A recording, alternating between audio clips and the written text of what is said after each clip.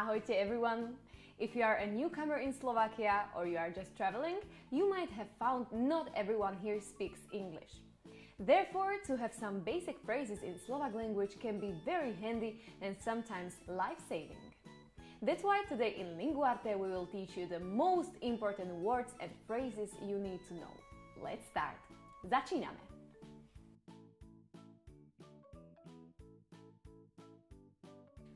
The first of all are greetings. To say hello, the form is ahoj, informal for one person, and dobrý deň for a formal greeting of a person or a group of people.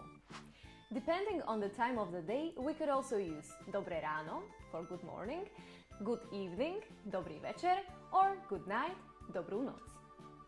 To say goodbye, we can have an informal singular, čau, or a formal singular, čaute. That also works for two or more people. For saying yes and no, we have a confusing situation, because in Slovak you can say yes with the word áno or no. Keep this in mind so you won't have weird situations. For saying no, Slovak uses nie, and for maybe, možno. When you want to say thank you, so ďakujem, when you are alone, or ďakujeme when you are with people. For saying excuse me, you have again a formal and informal way to say it. So, prepáč is the singular form and prepáčte is formal or the plural form. Also, you can say je mi ľúto or pardon for apologizing. To introduce yourself, you can use my name is, volám sa, I'm from, som z, I'm a tourist, som turista, I live in, bývam v, I'm married or I'm not married, som ženatý, nie som ženatý, for male, and for female, som vydatá, nie som vydatá.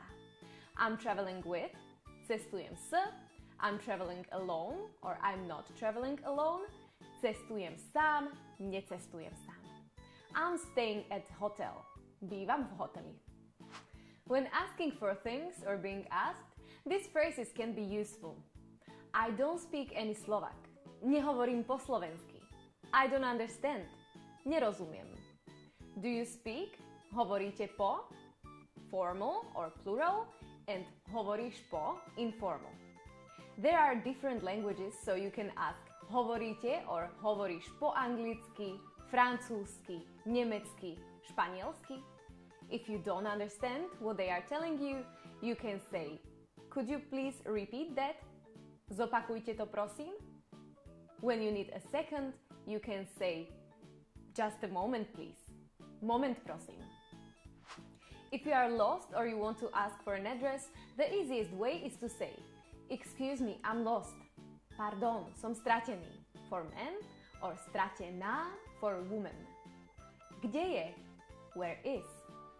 Some basic directions are rovno, straight, napravo, on the right, naľavo, on the left, vedľa, next to.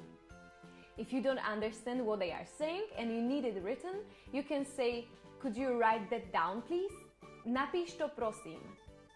Informal for one person, and napíšte to prosím for a formal greeting or a person or a group of people. At the restaurant or pub, do you have any free table? Máte voľný stôl? A table for please. Jeden stôl pre jednu osobu, dve osoby. Could I see the menu, please? Mohol, mohla by som vidieť menu? Could I see the wine list, please? Mohol, mohla by som prosím vidieť vínnú kartu? What do you recommend? Čo mi odporúčite? What's the dish? Aké je to jedlo? I will have the, dám si. For my starter, I'll have the soup, and for my main course, the steak. Ako predjedlo si dám. A ako hlavné jedlo si dám. Nothing else, thank you. Nič iné, ďakujem. Excuse me, prepáčte. Bon appétit, dobrú chuť. Could we have, mohli by sme dostať some more bread, viac chleba, prosím. A glass of tap water, pohár vody, prosím. Still or sparkling. Perlivá alebo neperlivá.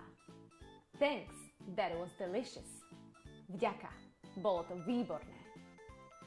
The bill, please. Účet, prosím. We would like to pay, please. Zaplatíme, prosím. Can I pay by card? Môžem platiť kartou? Can I pay with cash? Môžem platiť v hotovosti? Also, the numbers are very important, so here they are.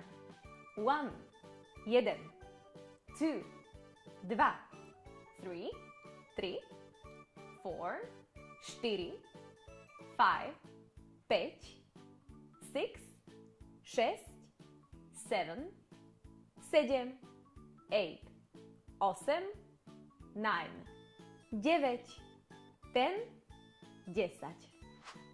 And if after eating you have a stomachache, or if in your trip you don't feel well, you might need some phrases at the pharmacy. So, I don't feel well. Necítim sa dobre. I have a headache. Bolí ma hlava. I have stomachache. Bolí ma brucho. My body hurts. Bolí ma telo. Do you have something for it? Dáte mi na to niečo? I have a fever. Mám horúčku. I have an allergy. Mám alergiu. When asking for help that hopefully you won't need, you can say help, pomoc, chyťte zlodeja, catch the thief, call an ambulance or call the police, zavolajte sanitku, zavolajte políciu, there's been an accident, stala sa nehoda, where's the police station, kde je policajná stanica. Now you know many words and phrases that can help you survive when visiting Slovakia for the first time. Let us know in the comments what other words and expressions you would like to know. Also, let us know if you enjoyed this video by hitting like and subscribing to this channel. Follow us in our social media where you can find more content related to Slovak, Spanish or English. Thanks a lot and bye, ciao, adios!